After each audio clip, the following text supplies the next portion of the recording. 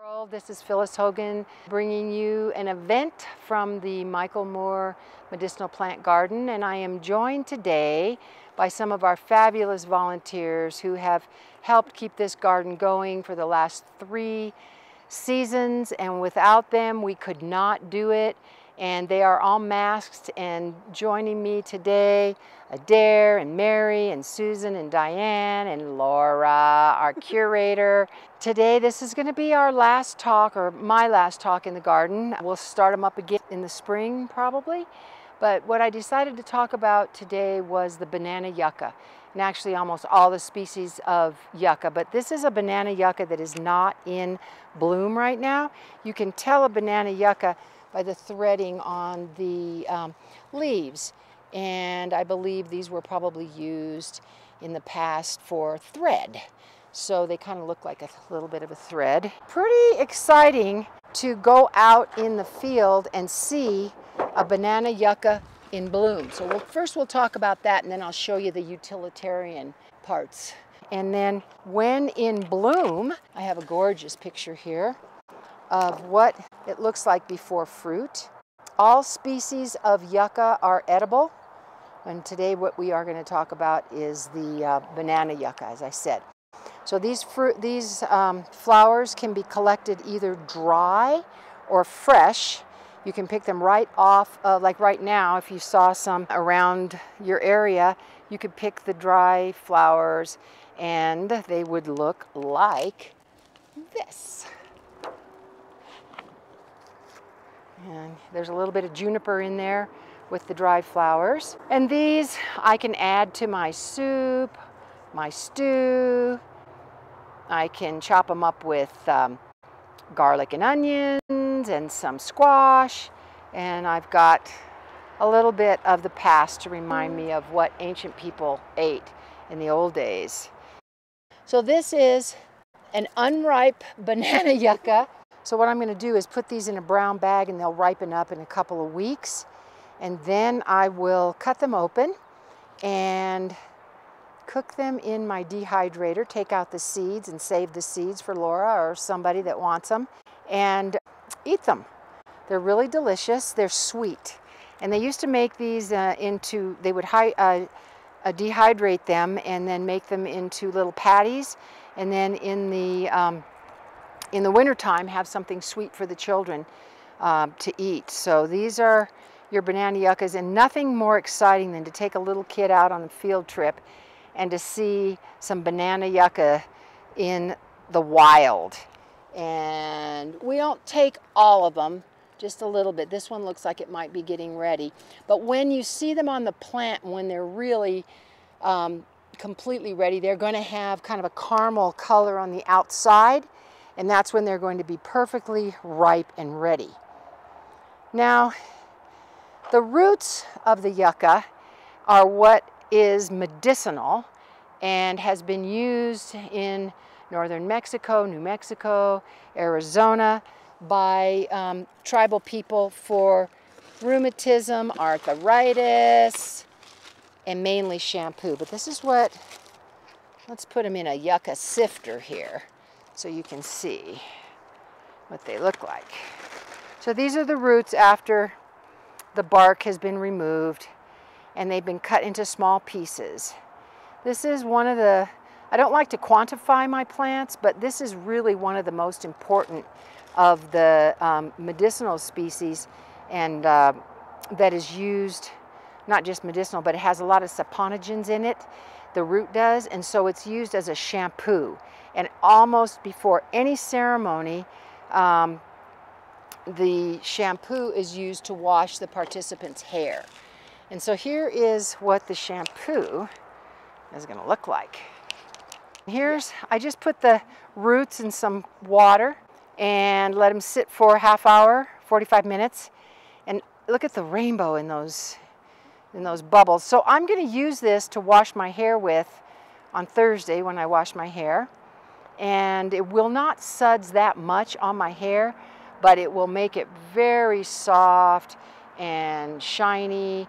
And the Wallapai elders that I worked with in the early 1980s would tell me, we should have used this yucca root on our hair because when you wash your hair with yucca root, you won't go gray.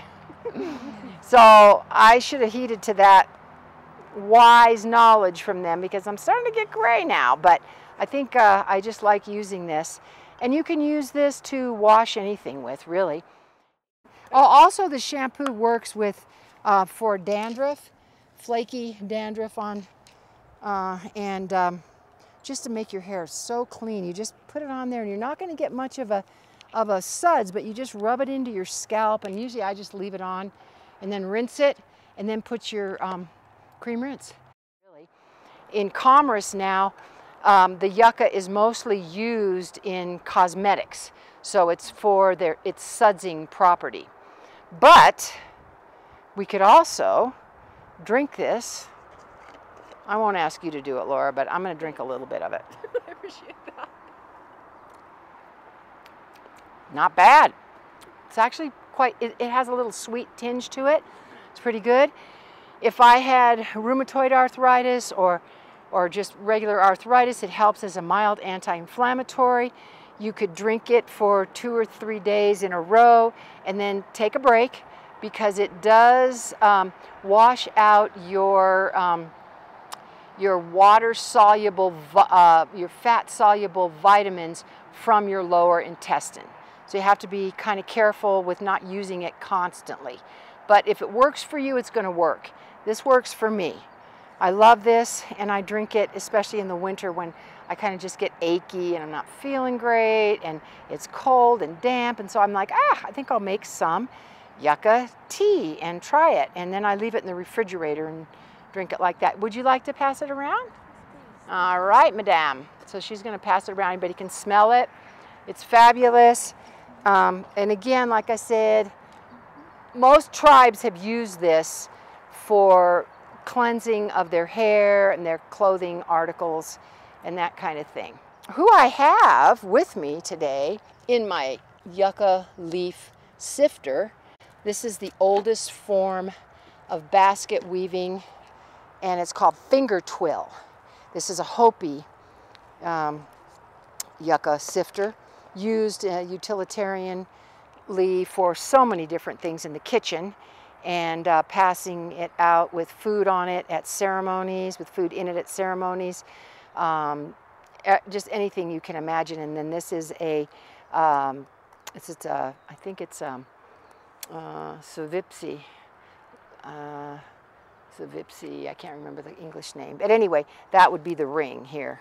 And yeah, so this is that. But who I brought with me that I don't think you've ever seen before is this amazing broadleaf yucca man. This was carved by one of my really dear friends, Filbert Honani. And shout out to Filbert. How you doing out there, brother? Hope you're doing great. This guy represents all of the sweet edible cactus fruit. And on his face, when he comes to dance in the spring, usually at the mixed dances or sometimes at the bean dance, he will have his face covered with the, you can see his back where he's got his yucca with him.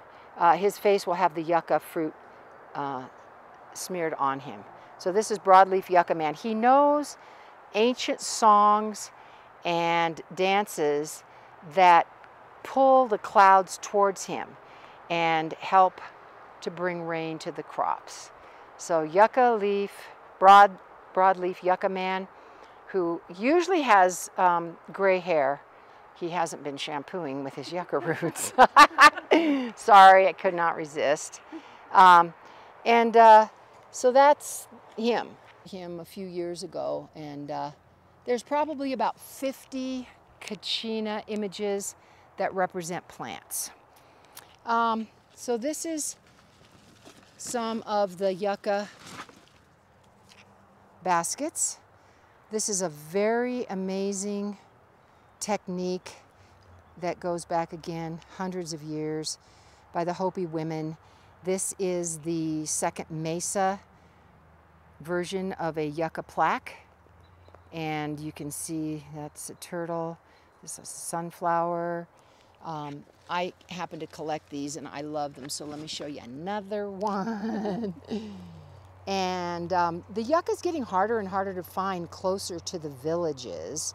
So these are collectibles. The yucca baskets are collectible. And then I have one from the Tohono O'odham tribe. And this is a snake. I love this one. I got this one years and years ago, and I just love it.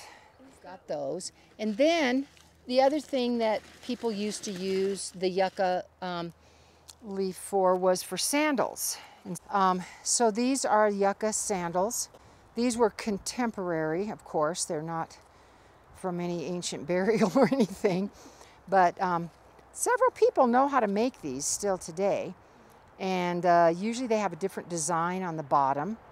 And what I was told is that there are designs on the bottom of the sandals so that when people were walking, they could see what clan or what group was walking in that area.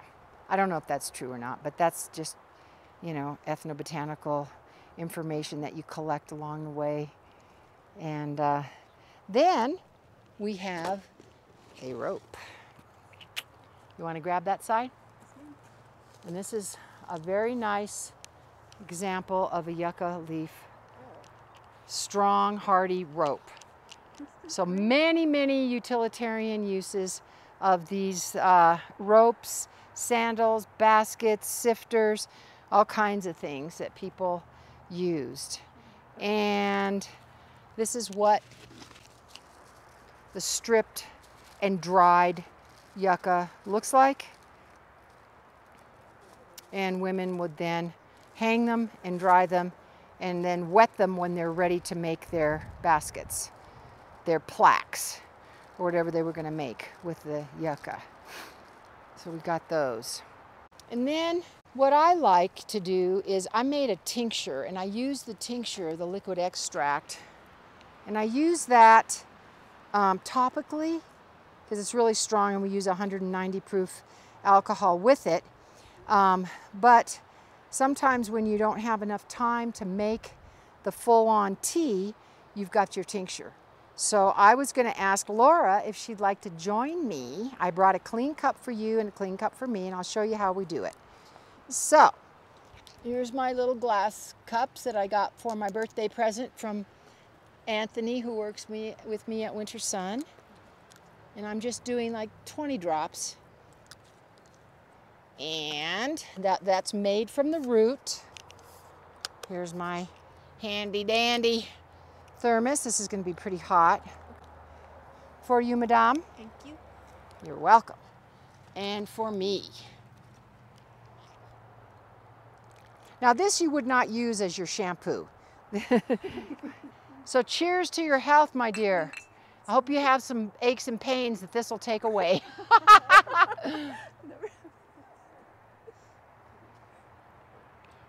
It's pretty sweet, a little bit bitter, backbite. But it's pleasant, for lack of a... Laura says it's pleasant. I think it is too. It's not like some. Not like other herbs that I've had her take, and she's like, are you kidding me? Really? All right, well, I still try. She does try. She's a good sport. Wait till I get you girls. Okay, you're next. You're next, yeah. So let's have another drink. Down the hatch. And I would do this about 3 times a day. And I'll probably do it again. I did it this morning. I'll do some again this afternoon because I do have a trick knee. I feel 20 years younger. Yeah, all right. And look at your hair's gone black. I'm kidding, I'm kidding. Ah, ha, ha, ha. Yes, you can totally eat too much fruit. It's so delicious and it's so sweet that when they're ripe and you cut them in half, you pull out the seeds and you can just eat them before you dehydrate them. And this does have a mild laxative effect, and so do the fruit. Although it's very sweet, it does have that mild laxative effect. So one day, this is how I know, because I got very excited and I had my whole lab filled. There was a huge harvest that year. And we had gone from garden to garden to garden, wild gardens, and we found so many yucca, banana yuccas. I couldn't stop. I just kept eating them, and then all of a sudden I had really bad laxative effect from it. So from now on, I only do a little bit at a time and save the rest for later. So it doesn't matter how old you are, you still have some learning to do with wild plants. And if you see one and you see it in fruit, think about the past, think about the ancient people and how they harvested and how they enjoyed the sweetness of the fruits and the cleanliness of the roots for their shampoo, and how important this plant has been over the millennia.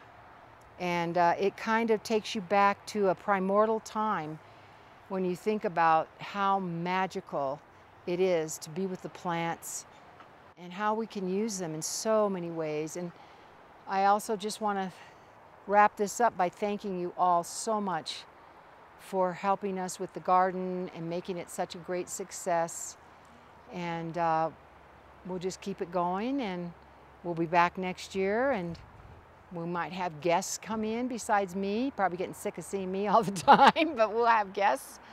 And the Arizona Ethnobotanical Research Association does have a Facebook page, and we are so honored to be here with the museum and our collections, which we have over 3,000 specimens, pressed plant specimens, will hopefully eventually be housed here at the museum, and with our living plant tradition garden here. So support your museum. Laura and the volunteers are going to be having a plant sale again to get money for our fence, because we do have a lot of critters that like to come in here and eat our plants. So that'll be coming up when, Laura? Start next Tuesday and Thursday. Between 7 and 10. Between 7 and 10. During our hours here. During the work hours here, so you'll be able to meet the volunteers, meet Laura, see what we have here. Yeah, great.